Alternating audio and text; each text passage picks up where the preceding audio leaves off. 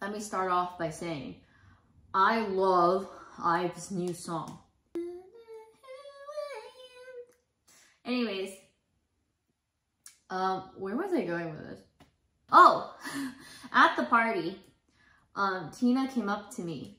And it's cute because, like, I don't know who's watching sometimes, because I know, like, I had this realization when, like, a lot of my friends, like, had to unfollow my alt account because it was stressing them out, because I overshare on there a lot.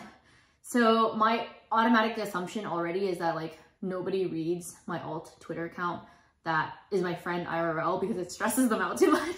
Which is totally understandable, I get it. But it was really a really nice feeling when at the party, like, Tina came up to me and was like, hey, Aria. And I'm like, yeah. And she's like, I like IVE too. And I'm like, what? And she's like, I like